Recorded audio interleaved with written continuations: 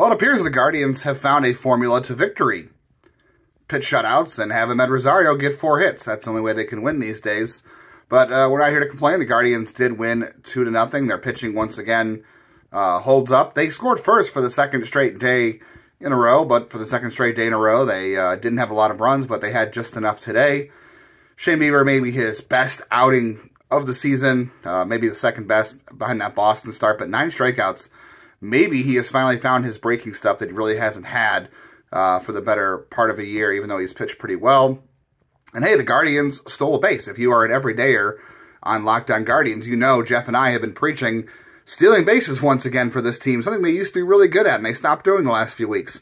They stole a base, and it really turned out to be important as they wrapped up a victory over the Tigers. They will not get swept in the series as they have a left-hander facing them on Wednesday.